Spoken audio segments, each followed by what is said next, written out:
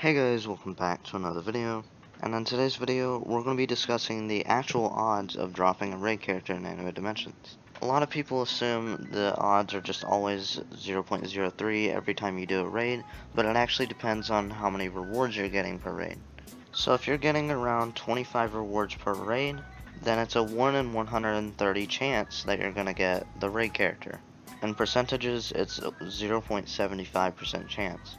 If you're getting around 35 rewards per raid, then it's going to be a 1 in 95% or 1 in 95 chance that you get a raid character, which is about a 1% chance that you get the raid character.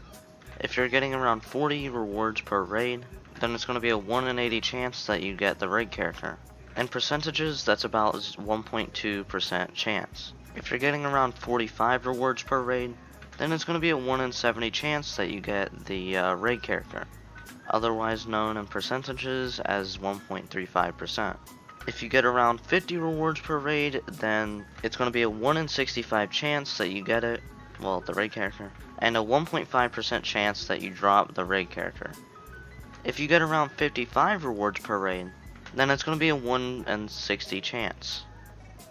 In percentages, it's a 1.65% chance. And if you get around 60 rewards per raid, which is very hard to do, then it's going to be a 1 in 55 chance. In percentages, it's a 1.8% chance. So yeah, do what you will with this information. So raid characters might not be as rare as you thought. Still pretty rare though.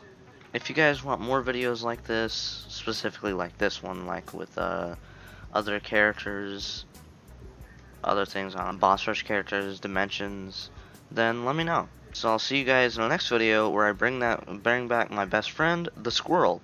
I bring him back to life after he died. He hasn't died yet because I extended his lifespan. I'm a wizard. Goodbye.